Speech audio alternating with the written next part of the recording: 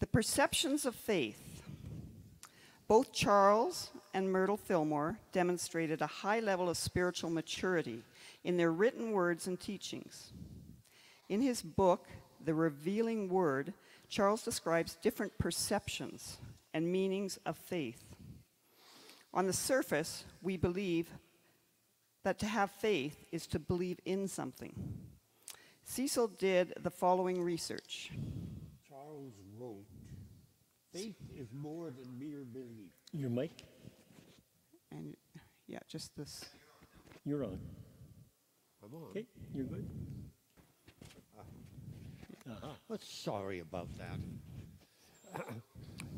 Charles wrote that faith is more than belief. It is the very substance of that which is believed. It works by love. Thoughts of condemnation, enmity, and resistance must be released, and divine love declared. Then faith will work unhindered. Myrtle also had something to say about her faith and beliefs. Cecil found at the back of a Unity magazine a short article that Myrtle wrote in 1897. Notice the firmness. Myrtle wrote several affirmations on what she doesn't believe and what she does believe. Most importantly, she wrote, faith, understanding, and love are becoming one in my being. What God has joined together, let no man put asunder. We also wish to present an entertaining, constructive, progressive, and educational parable describing what might have taken place when we, as spirits, came upon the gates to planet Earth. Cecil and I will play the role of guardians of the gate to planet Earth, and Claude will play the role of a typical innocent spirit wanting to explore the bounty of planet Earth. Welcome to planet Earth, Spirit. My name is Yin. My name is Yang. We are the guardians of the gate of planet Earth. What is your name, dear spirit? My name is Soul. I was on my way to infinity when I came across this planet. I could not get close to it, but I observed from afar the beautiful colors, the four-legged and crawling creatures roaming around, and other creatures swirling around in what appears to be liquid areas. I also noticed other creatures flying into space above everything. Most intriguing were the two-legged creatures that looked the same as you and you do, and how they interacted with each other. I thought, I really want to go down there and check this out more closely. So here I am. Are you going to let me on the planet? To go on this planet, dear soul, you need to have faith. Faith? What is that? Faith.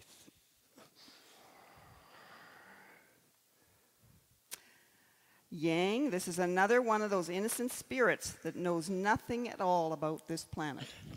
Yes, Ying. We'll definitely have to give this dear spirit an orientation before we allow it on our planet. Yes, I agree. Dear soul, faith can be interpreted in many ways. For our purpose, with you right now, faith is a belief that everything on this planet is exactly as it should be. Plus, you cannot experience the bounty of planet Earth without wearing a human body. Everything we tell you will be encoded in the DNA of your spiritual mind. It will be classified as your knowing. This knowing will not be immediately available to you when you arrive on the planet. However, it will gradually come to mind as you evolve, dear soul. you will encounter things you've never experienced before, because this planet is governed by the laws of duality and causality. Duality and causality? What does that mean? Duality means that everything on this planet has an opposite. Like a tall plant and a short plant, a big rock and a small rock, good and bad, right and wrong, weak and strong, and more. You will experience the duality of thoughts while you explore this planet. Duality of thoughts? What does that mean? There will always be two ways to look at anything and everything.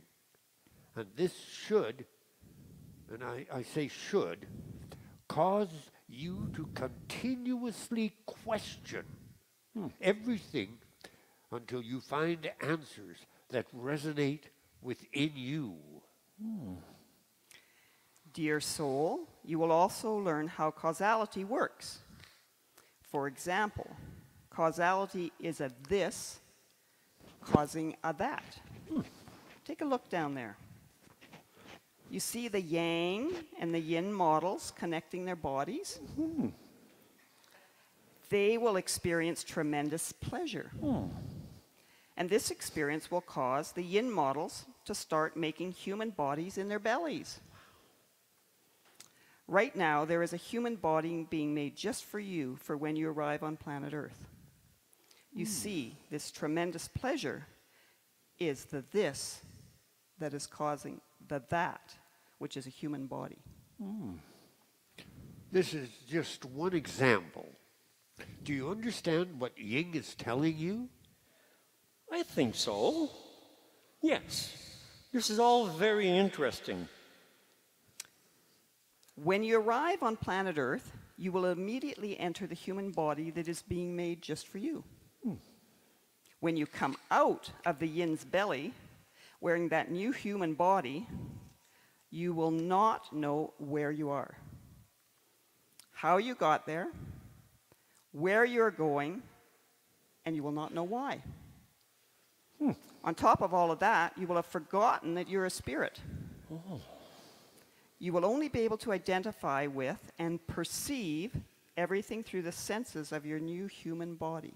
Wow. And you will, in time, to also discover that human bodies don't last very long. They get sick and die, or they get old and die. After that happens, you will choose a different human body to continue exploring the bounty of planet Earth.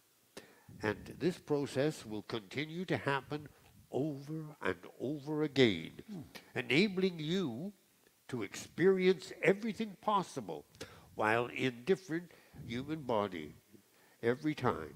And you will not be able to leave this planet until you have learned everything there is to learn here, while conforming to the laws of duality and causality. Wow. That sounds very complicated. Yes, it is complicated. This is why God prepared a gift for you to have before you go on this planet. A gift? Oh, A my gift. goodness. What is this? What is this? I don't know what that is. Open the box, dear soul. What do you mean, open the box, dear Yin? How do you open this thing? Wow.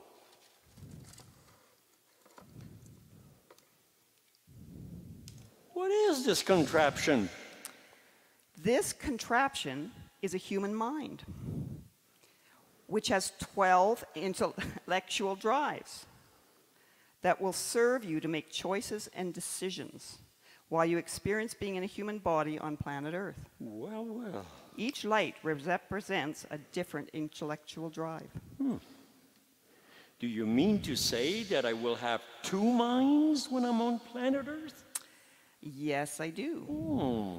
At first, your spiritual mind will go semi-dormant. The part that will remain awake will be known as intuition.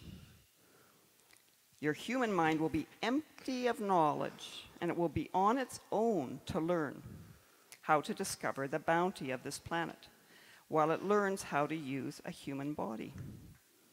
This is where these 12 intellectual drives will serve you to perceive what you need to learn through your human body senses.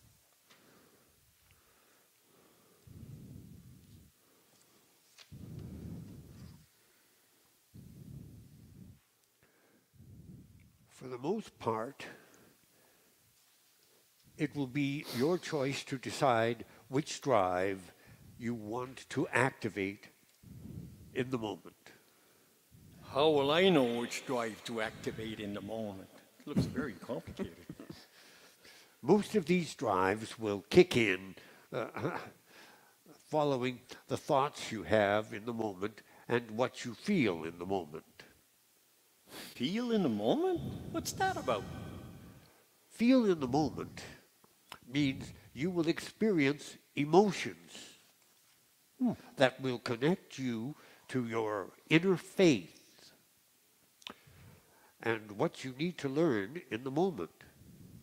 It is said that faith is intrinsic within the mind of every human being. It operates within each of us.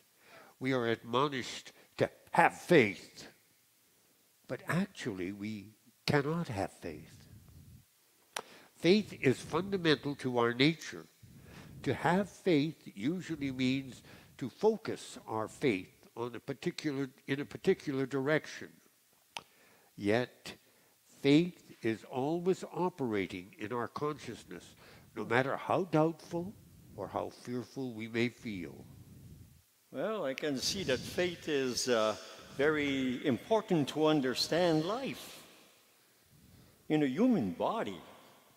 Life in a human body. Can you imagine that? Can you tell me more about the intellectual drives? Yes, we can. And before that, let us tell you a few other things the human mind is made of. Your human mind is equipped with a unique functions to forget and to remember. The human mind also has built-in intelligence of its own that organizes the accumulated knowledge in its own memory banks. The human mind is also subjected to follow a consciousness program called ego. This program is an integral part of consciousness, where all the knowledge of creation since the beginning of planet Earth's creation is recorded. The human mind inherits this knowledge and uses it as a source of education for its own evolution. To accommodate the function of duality, the ego program has an automatic default switching of thoughts feature that automatically imposes upon the human mind the existence of opposites to spiritual thoughts. You will learn more about ego once you are on the planet. Another function of the human mind is that it has the capacity to imagine. That capacity to imagine opens the doors to the fertility of ideas that grow from the knowledge stored in consciousness. There are two imagination portals.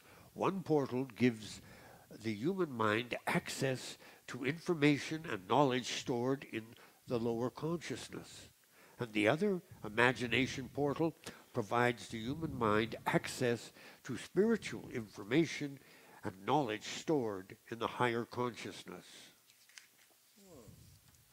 Well, why is there a lower and a higher consciousness? It is because planet Earth is governed by the laws of duality, which means that there must be two consciousness to explain duality.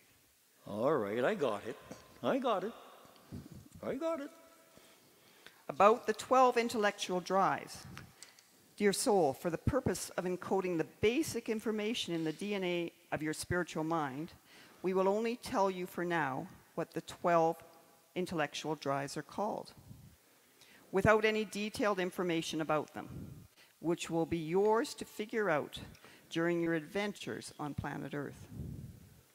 The 12 intellectual drives are the drive to perceive, the drive to control, the drive to learn, the drive to survive, the drive to evolve, the drive to choose and decide, the sex drive, the drive to create an event, the drive to destroy, the drive to be spiritually curious, the drive to understand, and the awareness drive. Now that all this information is encoded in in the DNA of your spiritual mind, you're ready to embark on your earthly adventure, dear soul. Enjoy the journey of exploration, and we will see you again when you get to the back door of planet Earth. Dear Unity friends, this concludes our presentation for today. In our next presentation, our panel will discuss the correlation of the 12 human mind drives with the 12 powers of man by Charles Fillmore. Now let us close with a short meditation.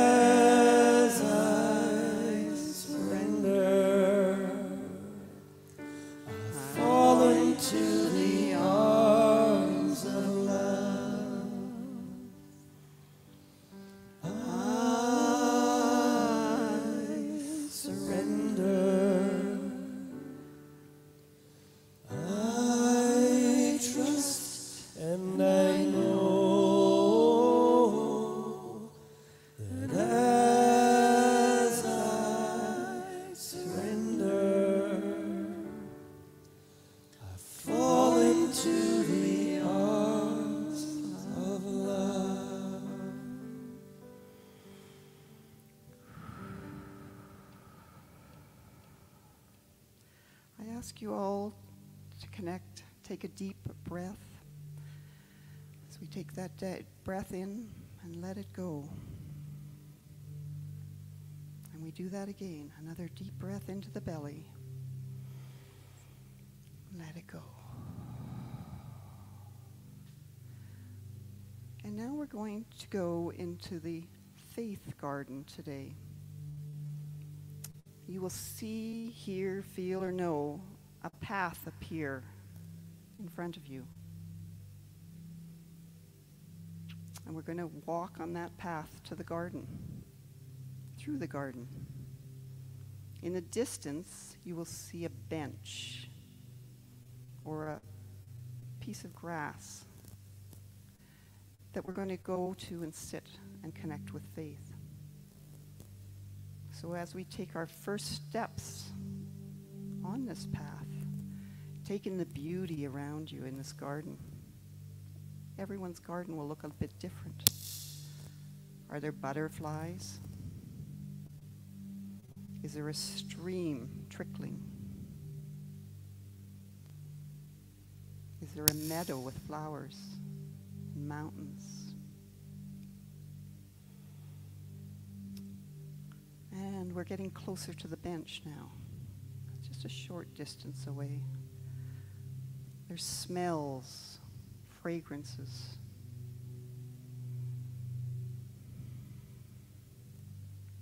And now we've arrived at the bench. Have a seat. And I ask you to connect with faith, the inner faith. Faith has a message, a unique message for each one of us here today. And as we connect with that, you can also ask a question if you choose. Connect with that inner faith. And we're going to just be silent for a moment as we connect and listen for that message that wants to be given to each one of us here today.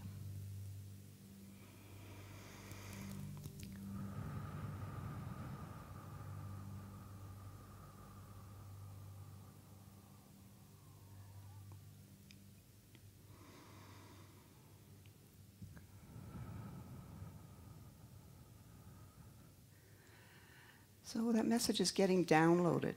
Whether you receive it as a message in this now moment is not important. It will come. Even with this garden, it's a place we can always visit and come back to. Connect with faith, our guides, our team. It's a sacred spot for each one of us.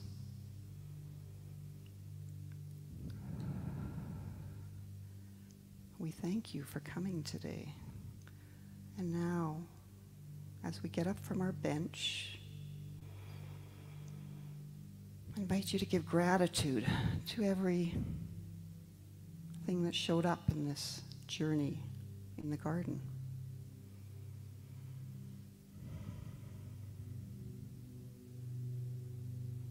And we'll walk back on the path.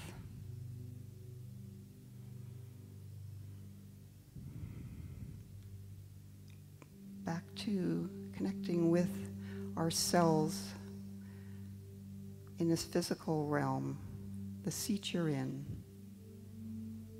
bringing yourself back into that body, connecting.